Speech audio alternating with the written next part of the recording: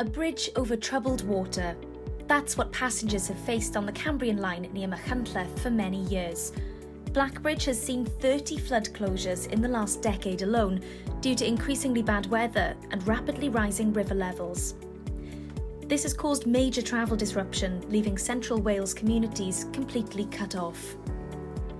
But for the first time ever on the railway in Wales, an innovative new project, along with £3.6 million investment, has taken engineering to new heights, raising this 80-ton bridge a whole metre away from the water.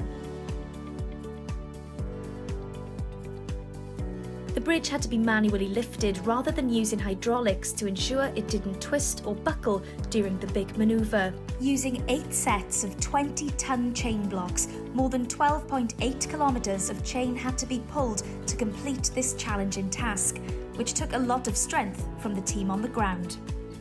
360 Network Rail engineers and AMCO giving contractors worked day and night in all weathers, clocking up a total 32,000 hours of work, with the project completed and track relayed on time in just 6 weeks.